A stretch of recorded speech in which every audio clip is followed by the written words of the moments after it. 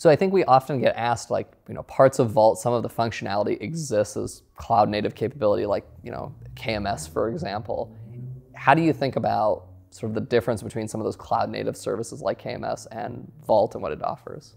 Yeah, so there's a couple ways. I mean, one is philosophical, and the philosophical approach is that Vault is sort of centralized, security for a lot of security. So it's a key management system, it's an encryption system, it's a PKI system, it's just secret storage. It does all these things in one box, and philosophically that's important because we believe that it's easier to secure and keep your eyeballs and watch, have access control for one central security solution than it is to repeat that best practice, a dozen or more times. You're more likely to do something right one time than to do it right multiple times. And so with Vault, philosophically, we think you should focus in on there. And instead, these cloud native solutions are very much feature oriented. You adopt one and another and you mix and match.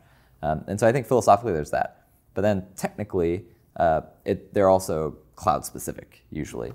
And a big benefit of Vault is that it could run anywhere. It could run on your laptop, it could run on your on-prem data center in the cloud, in any cloud provider, basically. And so a big reason to adopt Vault is to have control of that data and most importantly, be able to replicate it in other regions, other data centers, other cloud providers. And that's a feature that we provide with Vault. And so I think those are the two biggest, just stepping away from features. I mean, just higher level philosophical reasons. Yeah.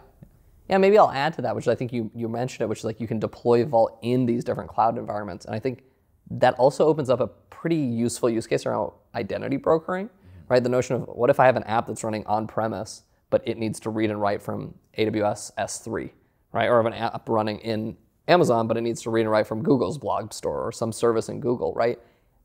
Great, my app running in Amazon, it gets an identity provided through IAM from Amazon, but that doesn't mean anything to Google, doesn't mean anything to Azure. So you need some sort of identity translation or brokering so that Vault can actually fill that role, right? You can log in and authenticate and say, hey, I'm a web server running on Amazon, here's my IAM token.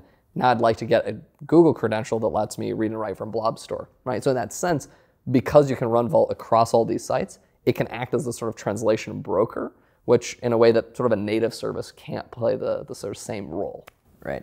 I think another benefit of it, I mentioned, running Vault on your laptop. I mean, I actually think that's a really big deal because in a runtime environment, not so much, but from a development standpoint, it's really important. If you're using a cloud native service, you either have to have an internet connection, you have to have an account, a billing system set up so you could actually do stuff. And if you're doing something as simple as secret storage or even encryption, it's a pretty big burden to have to set that up. And with Vault, you can just run it all locally in dev mode and the API is there and you just hit it. And I think that that's really valuable from a development velocity standpoint.